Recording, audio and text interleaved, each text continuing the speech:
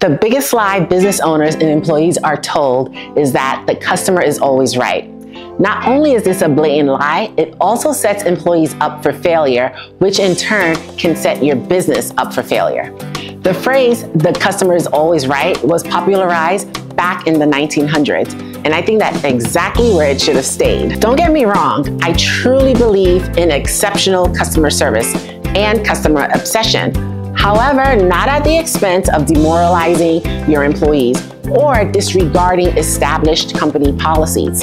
It's crucial to foster an environment where both employees and customers are treated with respect, and where adherence to company standards is upheld to maintain integrity and the sustainability of your business's operations. Telling your employees that the customer is always right when they're actually wrong can be a very slippery slope. I had a customer come in, she enjoyed her service, however, she had a gift card that had a zero balance on it. She requested a refund and she threatened to write a bad review if we did not honor this refund. Now, with that the customer is always right mindset, you'd be inclined to give this customer the refund. While the customer is always right mindset would have prompted a refund, it's not sustainable if it leads to a pattern of unpaid services. Empowering employees to handle such issues in your absence is crucial in maintaining consistency and the integrity of your business's operations. Without a doubt, online reviews can be a lifeline for small businesses, helping them gain visibility and credibility in the market. However, it's essential not to let the fear of a potential bad review cloud your judgment and compromise your business's integrity. While negative reviews can sting, they are an inevitable part of operating in today's digital landscape. It's crucial to remember that one negative review does not define your entire business. Ultimately, customers who genuinely value your business will respect your integrity and appreciate your dedication to maintaining high standards.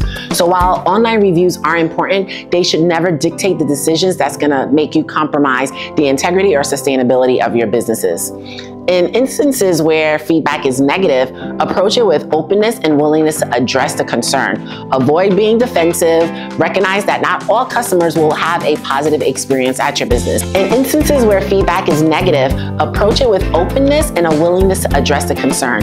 Avoid being defensive. Recognize that not all customers are going to have a positive experience. Instead, focus on understanding the issue and taking corrective. By being transparent and publicly addressing concerns, you provide future customers with clear information to make informed decisions. This proactive approach not only demonstrates your commitment to excellence, but also fosters trust and credibility with your customer base. Building a successful business with positive online ratings is an ongoing endeavor that demands commitment to customer satisfaction, proactive reputation management, and employee engagement. By prioritizing both customers and employee satisfaction, you create a thriving working environment where employees are motivated and deliver exceptional customer service. While prioritizing customer satisfaction is vital for business success, you should recognize that the old saying, "the customer is always right," has its limitations. By balancing customer needs and business integrity and fair policies while also prioritizing the satisfaction and empowerment of your employees, you can build a resilient and prosperous business that stands the test of time. I'd be interested to learn how you guys are dealing with customer issues in your business. Until next time.